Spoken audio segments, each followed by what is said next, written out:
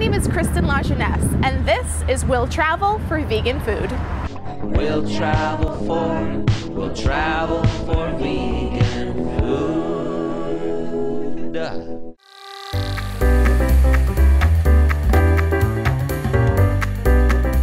Welcome to the home of the budding chef and your caterer of the end of trip party and Woodstock Sanctuary fundraiser, Jay Astafa. Today we sit down with Jay to learn a bit about why he became vegan, his culinary background, and a sneak peek at the menu he'll be preparing for the party. I became vegetarian when I was 14 after watching a PETA video, and then a couple months later I decided I wasn't going to eat milk or dairy or eggs anymore, so I just became fully vegan. Going vegan actually inspired me to become a vegan chef and show the world how amazing vegan food is. I created a menu in 2009 for my dad's restaurant, Three Brothers Pizza Cafe. We're one of the first people to have vegan dining options on Long Island.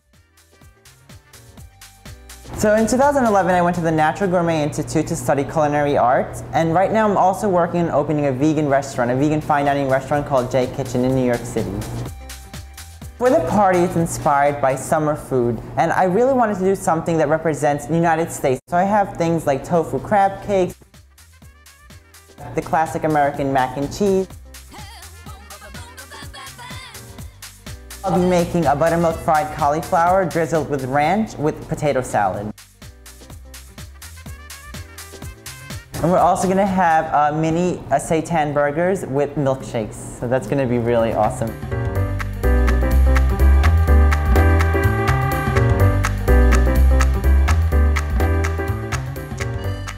The menu's inspired by, wait, what's burning? I think something's burning the oven. It's the oven, or what is it? That's the oven, probably.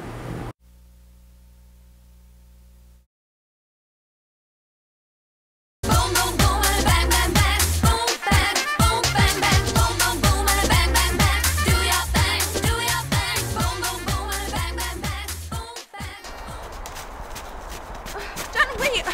What? Zombies? Where? No, I need a break for a minute. We've been running for miles. Please. We don't have time. We gotta get to the safe house. There's zombies.